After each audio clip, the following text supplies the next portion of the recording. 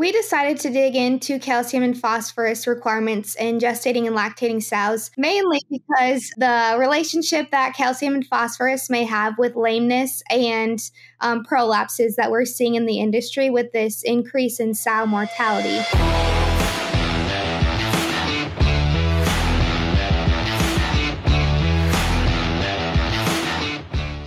Welcome to the Swine Nutrition Blackbelt Podcast, the latest swine nutrition research digested for you. I'm your host, Clayton Chastain, and today we have with us Larissa Becker, a PhD student at Kansas State University. So Larissa, before we begin, would you mind giving the audience a short introduction about yourself?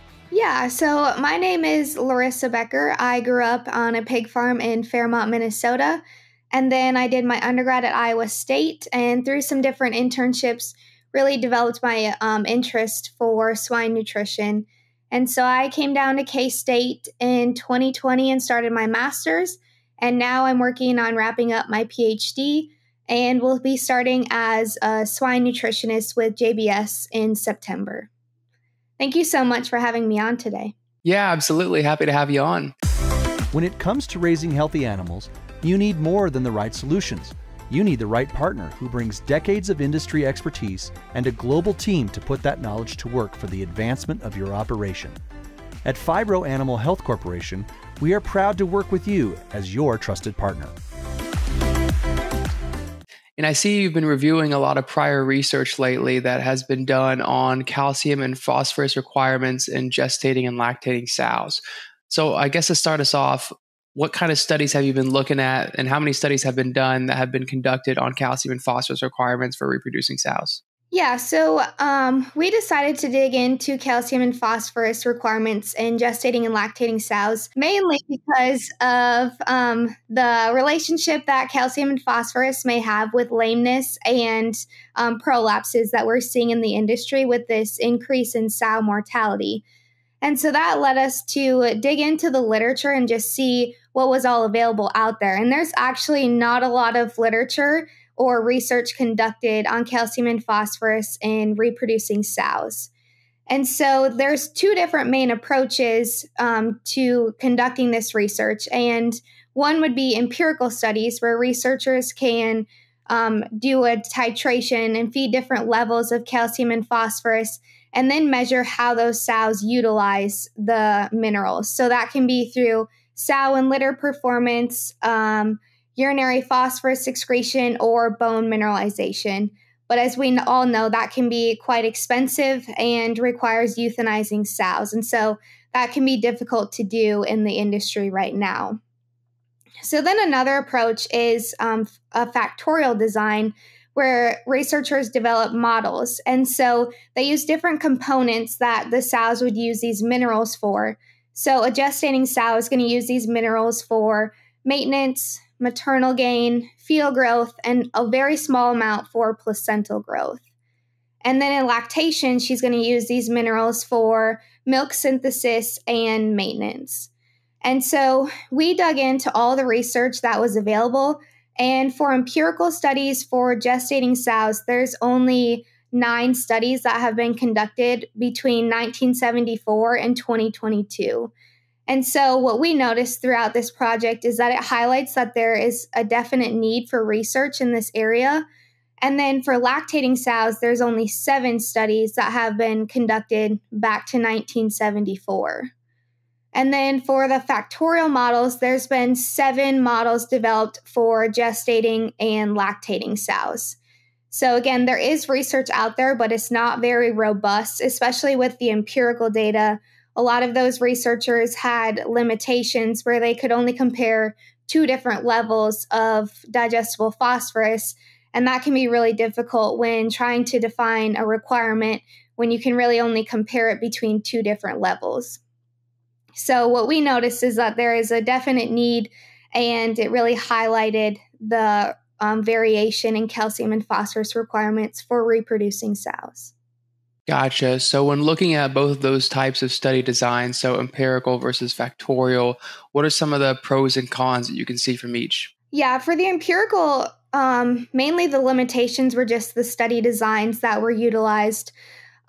Just to get enough replications, I think researchers chose to do just one or two different levels of digestible phosphorus. And so it's really hard to understand how she's actually utilizing those minerals and which one is better or versus what her true requirement is.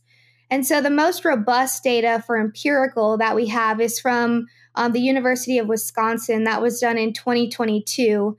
And those researchers used 6 different levels of digestible phosphorus and then measured how much phosphorus she is excreting in the urine to determine her digestible phosphorus requirement. And that study actually determined the requirement of 6 grams per day in gestation. And so if we think back to the NRC, which was developed in 2012, that is pretty close to the NRC requirement. So I know this might be a little difficult with so little research being completed, but based on what you've seen, what do you think your recommendations would be when feeding gestating and lactating sows different calcium and phosphorus levels? Yeah, so for gestating sows, I'd say the requirement for digestible phosphorus after doing this literature review is between 6 and 9 grams per day of STTDP in gestation. When determining the calcium requirement, it's really difficult because there's a lot of variation in the levels that have been fed in the industry. And so there's 2 different ways of determining that calcium requirement, and that can be through a ratio that is set relative to phosphorus or using the factorial models. But those ratios are relatively common, but there's a very large range. And so at the end of the day, when it comes down to feeding a sow, the appropriate total calcium to digestible phosphorus requirement would be between 2.2 to 1 up to 2.9 to 1. So there still is a lot of variation, and we don't exactly know how much calcium a gestating sow needs. And so through this project, it really highlighted that more research needs to be done in this area. So when comparing the empirical data and the factorial data for a gestating sow, and using that recommendation from the University of Wisconsin of 6 grams per day throughout all of gestation for sows, that would actually be overfeeding phosphorus in early gestation, but then underfeeding phosphorus in late gestation when comparing it to the factorial model. And with the precision feeding capabilities that are continuing to develop in the swine industry, we may be able to more precisely feed these sows to meet their requirements at every stage of gestation. And so as technology progresses, this may be an option to meet her phosphorus and calcium requirements throughout all of gestation. So then a lactating sow's requirement using the factorial model, the components for that would be for milk synthesis and her maintenance needs. And so those are relatively constant throughout lactation since she is trying to milk and grow a successful litter.